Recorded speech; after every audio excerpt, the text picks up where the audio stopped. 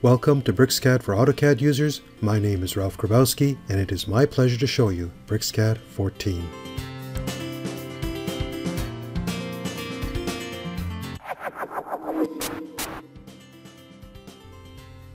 Drawing Explorer in BricsCAD is pretty powerful, but its interface hides a few things, and so I've collected half a dozen tips and a trick to show you how to use its power to a greater extent.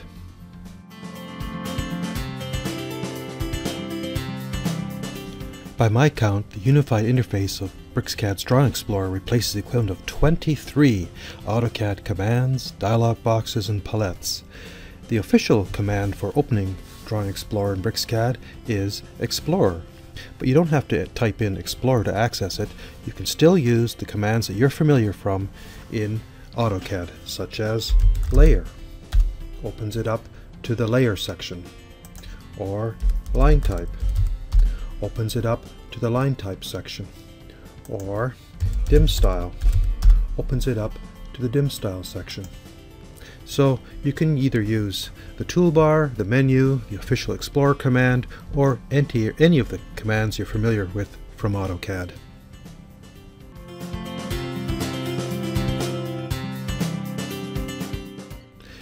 Inside Drawing Explorer, it's the blue dot that tells you what's current. Here, Hatch is the current layer. Click on Dimension and it becomes the current layer right away. The same thing happens for line types, textiles, and so on. When there's just one style, then it is current automatically, of course.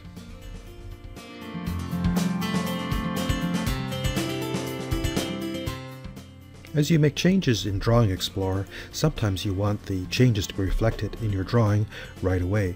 Other times you might not. Fortunately, BricsCAD gives you a choice with the Regen button, which is right here on the toolbar. When this button is off, any changes you make are not reflected in the drawing. So I'll freeze the dimension layer and you can see the dimensions are still visible. But if I click the Regen button, they disappear. Bring back the dimensions drawing, Regen.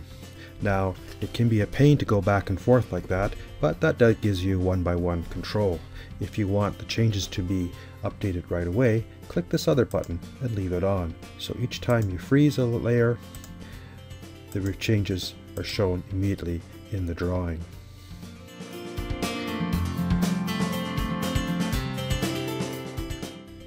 One of my favorite features in Drawing Explorer is the ability of the Layers node to display the contents of layers in real time.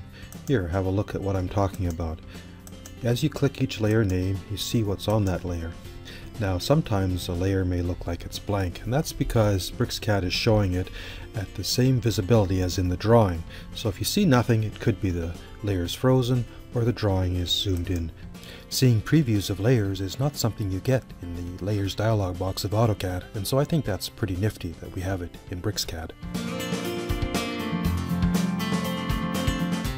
Now, Drawing Explorer has copy and paste buttons up here on the toolbar to be able to copy and paste properties between drawings, but it's much easier to simply drag them. Here's how.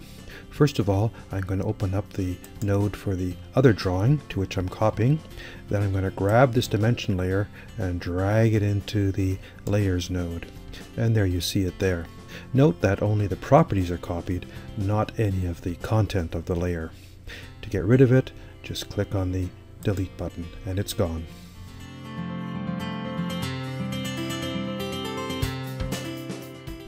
In this final tip, I want to show you bonus options available when you right-click items in the Drawing Explorer. Let's start with layers. When you right-click a layer name, you can see the Merge To option. This lets you merge layers, as you can see in this list here. In Layer States, you have a number of options: Restore, Overwrite, All On, All Off, as well as Import and Export. Layers or states are import and export through using LAS files. Those are the same as in AutoCAD, so you can swap layer states with AutoCAD and BricsCAD. Let's move on to underlays. For example, PDF underlays. They have a single option, Insert, and it brings up the usual Attach Underlay dialog box. When it comes to blocks, you have a large number of options here. There is the insert command, which runs the insert at the command prompt. You have the insert external, which brings up the dialog box, and so to insert an external block you would click the browse button and find that. Another option is to save the block, which saves it out to file, add it to the current tool palette, and then there's this options, which I'm going to talk about in the bonus trick at the end of this video. Finally, I'm going to show you the options available for external references. When you right click one, you get all the same options you do with AutoCAD: attach, detach, reload, unload, bind, which is like the Xbind command inserted as a block, and open, which is like the Xopen command in AutoCAD, where you can edit the XREF directly.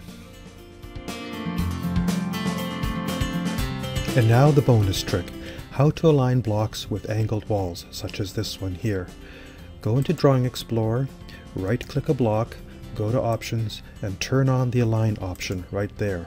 I'm going to click OK, right click again, select Insert, and as I bring this bathtub near the wall, notice two things. First of all, the bathtub aligns itself with the wall, but up here notice that the nearest object snap has been turned on automatically. So now I can click here and then it'll ask me which side I want to be on, click again, and it's done. Isn't that great? And so there you have it. 6 tips on how to use Drawing Explorer plus a bonus trick. I hope you've enjoyed it, and see you again in the next video. Download the free trial version of BricsCAD at www.bricsys.com and check it out for yourself.